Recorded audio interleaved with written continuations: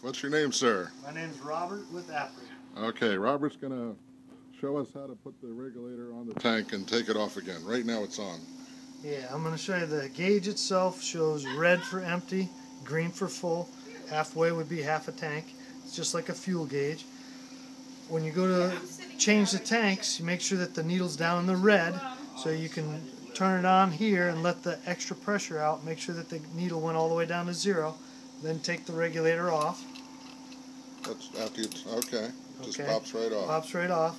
If you look at the regulator, it has 2 alignment pins on the bottom, and then it has a seal washer in the center. Okay. Sometimes the washer will stick to the tank, so you have to make sure that that washer is on the center post. The washer's the same on both sides, so you just take it off the tank if it's stuck there and push it back over that center post.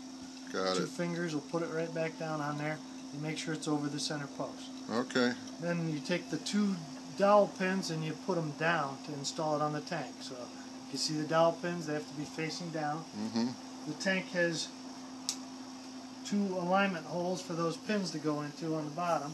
So you take the regulator, slide it over, hold it on like that, and then you push the regulator against the tank until those pins slide in. Okay.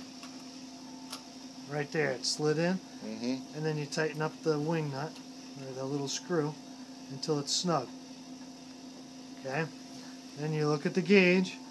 You can put this on 0 so you can tell if there's a leak. You turn it on, just a half a turn is good enough. Now the gauge went from red up to green, so it's showing that it's a full tank. Then you set this to number 2.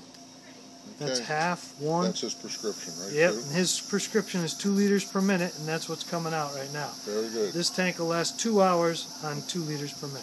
Okay. And the easiest way is leave it on there and just shut it off here. You know, and that'll bleed the pressure back down to 0. Okay. Okay? Very good. Thank you, sir. That makes sense? Yep. And I put an extra water